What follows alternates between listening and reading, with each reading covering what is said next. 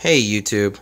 So I'm going to try something a little new tonight. I'm a biochemist. I study respiration and how cells breathe, and particularly via their mitochondria.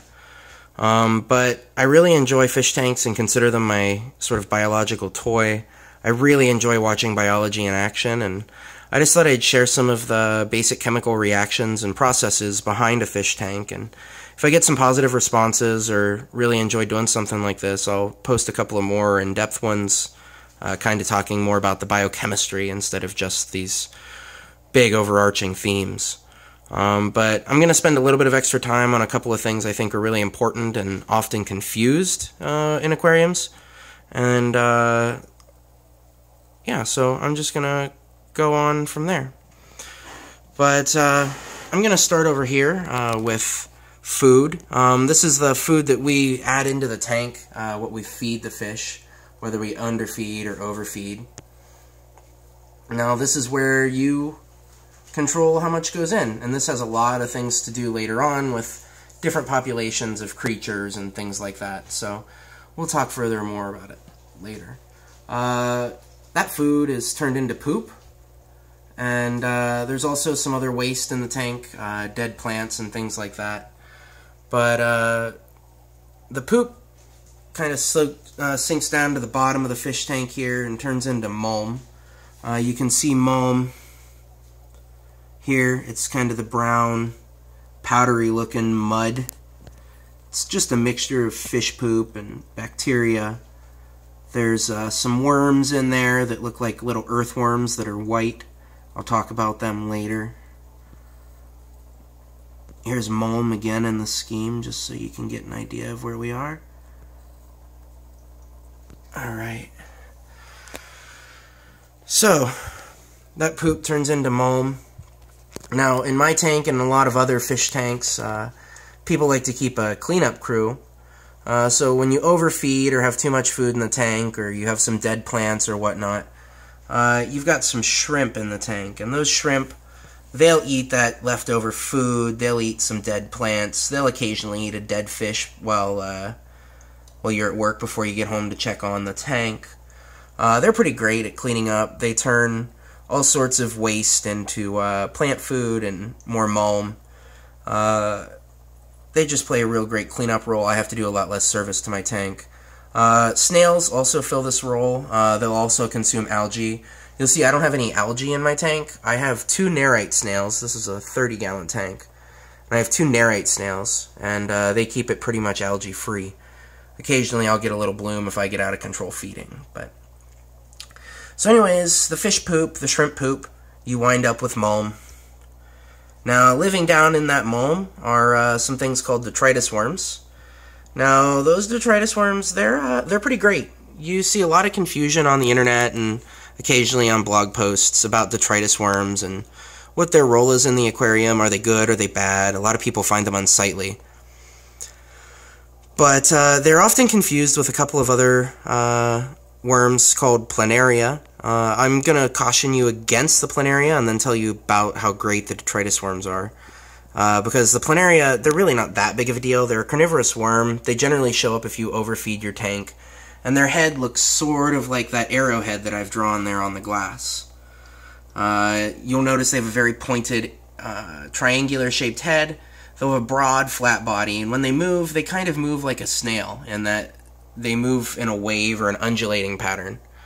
When you see a detritus worm move, conversely, they move much like an earthworm. It's kind of a stop-and-go, push-and-pull movement. They really look like small little ghosts of baby earthworms. They're generally, an inch or less shorter. That's, around 2.5 centimeters and less. And that's on the biggest side. Almost all of them are half that size or smaller. I suspect because they don't live that long, the fish love to eat them. But better than that, they take mulm, they take fish poop, leftover food, dead plants, really anything they'll eat, and they turn that into plant food. They're basically doing the job of earthworms in your garden. And everybody loves to have some earthworms in their garden. They aerate the soil and churn it over. Exact same thing here, but since it's a lot smaller system, they do a lot more work. So detritus worms are great. They look like small little glass earthworms. They'll swim in the tank and look like a little squiggly line when they're swimming around in the tank. So they're great. I definitely recommend trying to have a couple in your tank. They generally show up just spontaneously on any plants. Sometimes in the water the fish come with. There's really no way to avoid them, and I wouldn't worry about them unless you get a massive, massive bloom. Similar to the planaria, if you see more than one or two, you've got an issue in the tank. You're probably overfeeding it, so back off how much food you're producing, because these detritus worms are kind of the be-all, end-all determinant of how much food you're giving the tank. So if you have a bloom of them, you have a lot of nutrient-rich food getting to the bottom of the tank. That means you're overfeeding it. So you want more mulm to be down there. It keeps their numbers down. And just do a couple of gravel vacuums. If you see a couple in the water column when you do a water change, don't worry about it. They're great. The fish eat them. If you don't feed the tank for a couple of days, you'll start seeing these worms come out above the gravel really looking for food. And the fish will just wait there and pick them off. They're a great fish food and snack for your fish. They've been raised in your tank, so you know that they're going to be clean of anything that could make your fish sick. But those detritus worms turn the poop and the mulm into organic compounds. The plants use those organic compounds in photosynthesis. Now, photosynthesis is kind of the big crux of a planted tank, and it's why you'll see some people bubble CO2 or carbon dioxide into their fish tank, is because that accelerates this process of photosynthesis. I'm moving in a circle because it's a circle. Out comes oxygen, O2, and that's what fish and shrimp and everything uses to breathe in the water. Now there's some other gas processes going on because this fish tank isn't sealed. You can see up here there's some squiggles written next to it, gas exchange. That's at the surface of the water. Oxygen and carbon dioxide and other gases that are in the atmosphere exchange. It's a surface area problem, so the more water you have exposed to the air, the faster and better your gas exchange happens.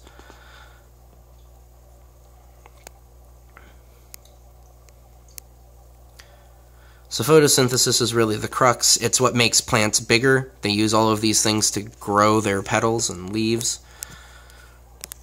You'll see I have a lot of plants in here. I'm waiting for some to take off even more.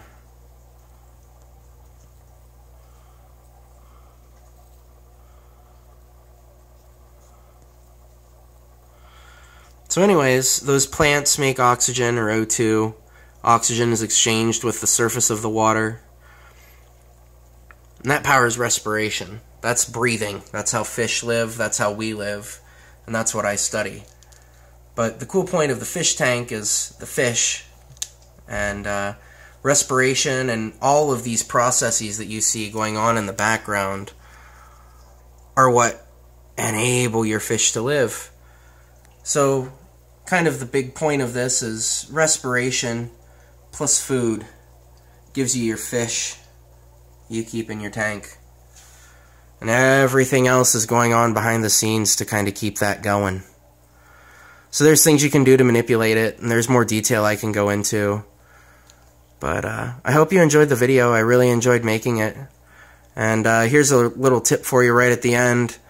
If you write on glass in Sharpie, like I've done here, you can actually wipe it off just like an eraser if you use some alcohol, whether it be rubbing alcohol or some vodka you have in the cabinet.